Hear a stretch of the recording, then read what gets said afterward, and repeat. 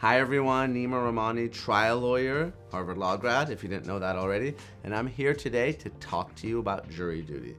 Most people hate jury duty. They don't want to serve as jurors, even though we lawyers need them to decide different civil and criminal disputes. So I'm going to talk to you about the different ways that you can get off jury duty the right way. So to serve as a juror, you have to be at least 18 years old, a US citizen, and a resident of the county or district where the court sits. So if you're not one of those, you don't have to serve as a juror. Just let the clerk of the court know and you will be excused. But there's a few other types of people that aren't eligible to serve as jurors. Let's say you're on parole or probation for a felony, or you're a convicted sex offender. Good news is you can't serve as a juror. And importantly, in California, if you've served as a juror in the past 12 months, you don't have to serve again.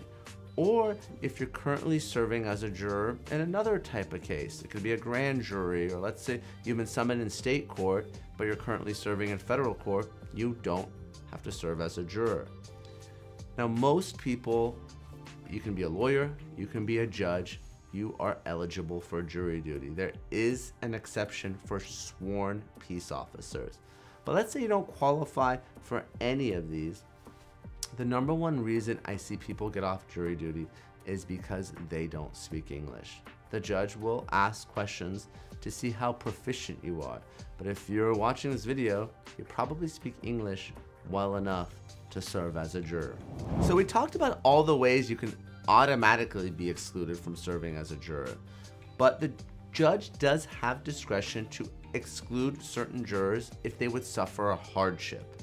So let's go through the different types of hardships that may get you out of jury duty. One would be if you don't have transportation to or from the court.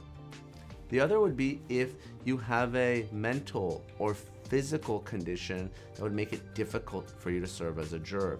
We talked about people that have a difficult time speaking English, but let's say you can't see the evidence or hear the evidence, that may get you disqualified from serving as a juror.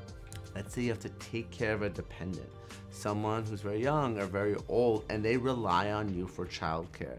That can also get you out of jury duty. Now, the big question I always get is financial hardship. You know, my employer doesn't pay me. Most of the time, that's not gonna get you excluded from jury duty unless you could show a significant financial hardship. Maybe you're the sole breadwinner for your family, and the trial is gonna last a long time. Let's say the trial is gonna last more than a month.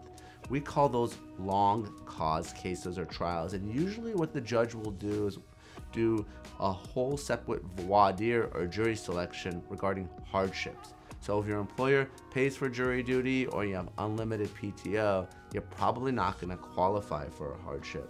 So just know, if it's a shorter trial, even if your employer doesn't pay, you're likely not going to get off jury duty for that basis.